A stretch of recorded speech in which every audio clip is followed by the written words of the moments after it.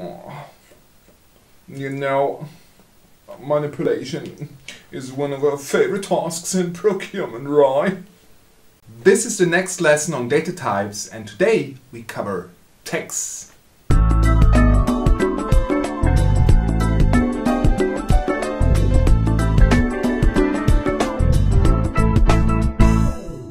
Alright, text data types. What's so difficult about that? Well, Knime offers some great ways to work with text. A lot of the things you might be doing in the beginning when working with text might be data cleaning.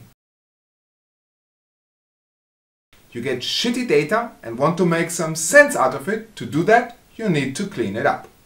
A lot of these tasks are done using the string manipulation node. Oh, you know, manipulation is one of our favorite tasks in procurement, right? Today I'm going to show you 3 quick ways to work with texts in Knime that you can use day in, day out. So let's fire up Knime and let me show you how it's done. Alright, so here we are with our trusted base file in our Knime application software tool whatsoever. And we can import our base data. Here we have our 1000 rows. So let me show you the 3 things I want to show you. And as I said before, they have a lot to do with string manipulation, and that is exactly what we want to do first. So let me check the string manipulation, and then I explain to you what we're going to do. So just edit like this.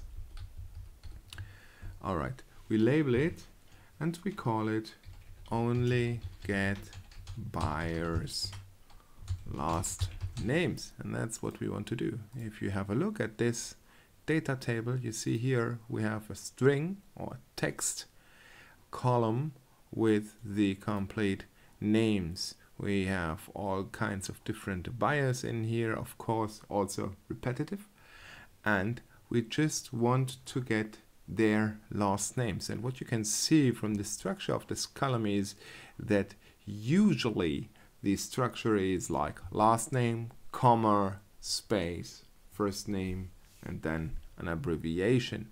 So how can we differentiate the last name from the rest of the string content? And it's a pretty similar question than you would ask in Excel. Well, basically in Knime, the response to that is use a substring, and we use that in the string manipulation. So let me just open up this one, and we have seen that the comma basically separates the last name from the rest of the cell.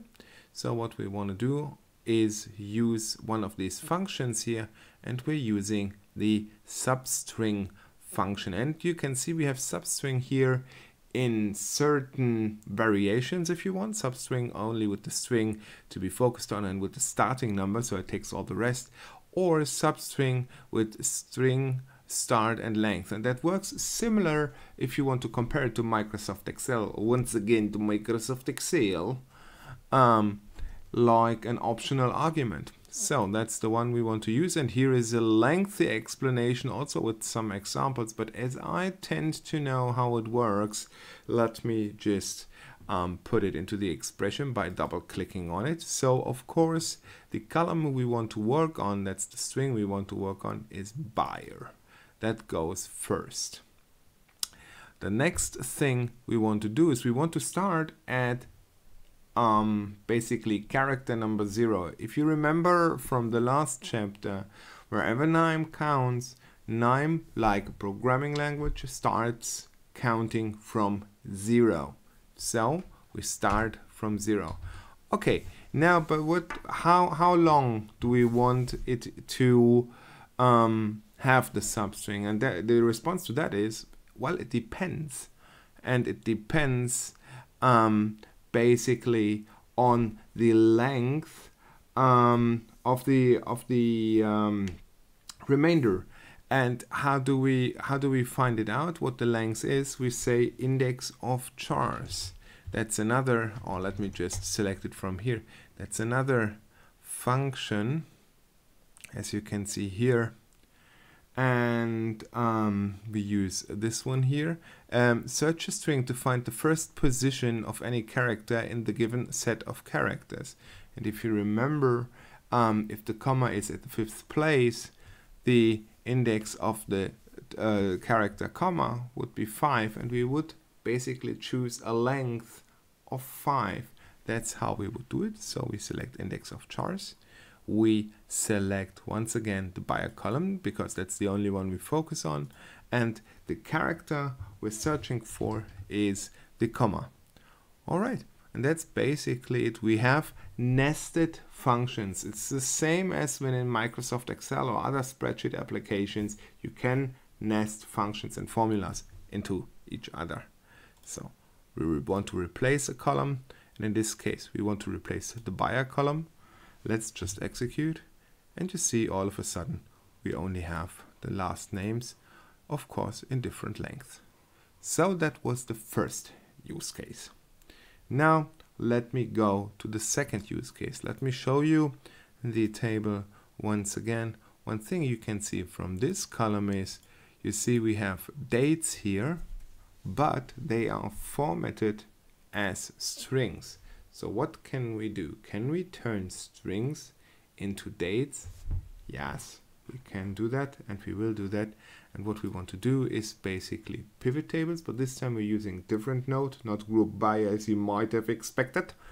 So, but the first thing is the string node that we're working on, and the one we're looking for is string to, and then string to date and time. So we connect it to here and say string to date and time. Let's give it a label, and we call it convert PO date column. All right, so it suggests us all kinds of string columns that are in here. We only want one, and that's the PO date, and we also don't want date and time, we just want date. And sometimes, for some strange reason, let's just set this to English. We can set a language scheme here. It should be ENUS, usually, I would say. Let me see, ENUS for English United States. And we can let Knime guess the format. This looks pretty good, to be honest. So let's see if this works out. And I show you how you can find out if it worked out. So click OK, click execute, and then have a look at the output table. And you see from this little icon here, the content still looks the same, but now this is a date column, which is quite interesting. You see this from this little calendar icon, whereas other string columns have this still this S icon. So Knime guessed the right format here. To make this a little bit more applicable to a procurement life, we want to do a little bit more. We want to extract the quarters from it, and that's what we do with extract time and date, or extract date and time fields, and we connect it to here. Extract quarters. So let's just open this up, and we say we just, you know, it already recognized, hey, Knime already knows, looks, there's only one date field in there. And that's already a little bit into tomorrow's topic where we talk about data types dates, but let's just finish this use case here. And we just want to extract quarters. So we press F7, and you see we have the quarters in here. And what we can do right now is we do a pivot table. Pivoting, that's what it's called. So it's a little bit different than the group by node. And what we want to do, and it looks a little bit strange because it says 3 different output nodes. So that's very interesting, very good use case. So let's quickly label it. We call it group by quarter, pivot by vendor, PVO sum. And that basically tells us what we want to do. We want to group by quarter. So this goes into the group columns. Once again, we have here nested tabs. We want to pivot by vendor. and we want to aggregate the PO value, but not the mean as always, but the sum. All right, we can leave it like this, and now if we execute this and look at the results table, we now have three different results tables. We have a pivot table, group totals, and pivot totals. Let's look at each one of them, and you basically see for each quarter, here are the companies, and you see the revenue or the PVO they made with us in quarter 3, in quarter 4.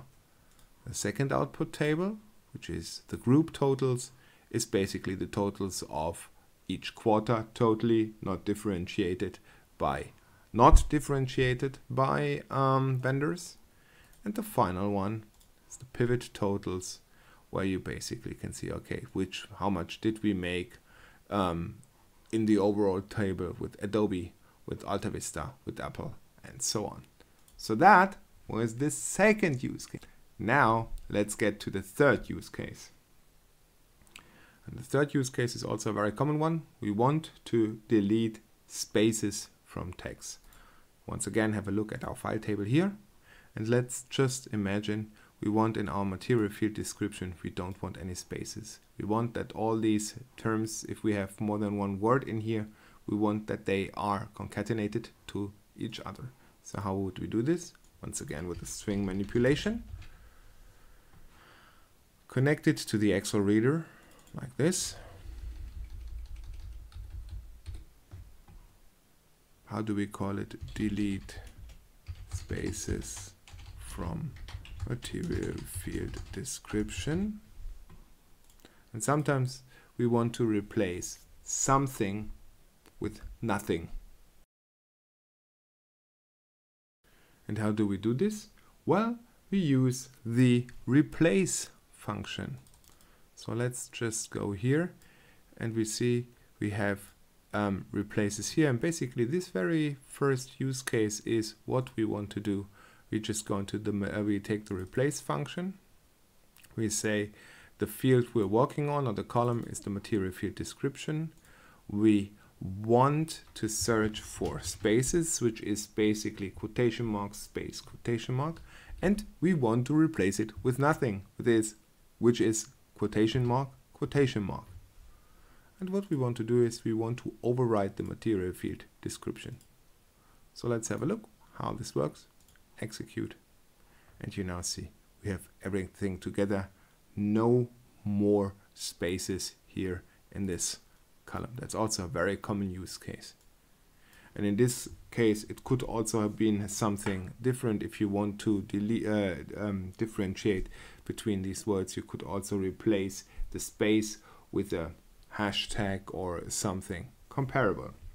So now you know some decent ways to clean and work with data which are originally strings. Tomorrow, as we said, we close this chapter again by looking at dates.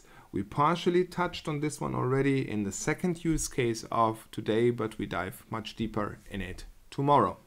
But before we do, now a question to you guys. Knime has powerful text mining capabilities. Would you be interested in learning about them as well? Let me know in the comments down below. A short outlook. Tomorrow we close the data types chapter already with the data type. Huh?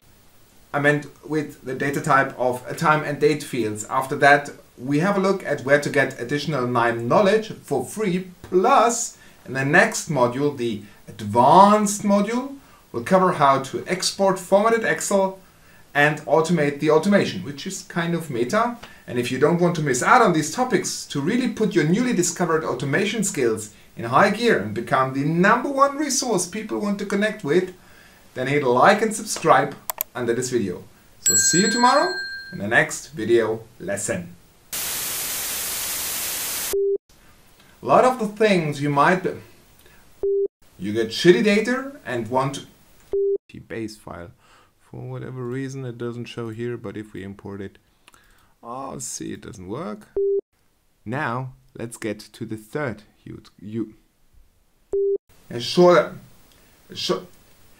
If you want to go to the first part of this online course, click this video.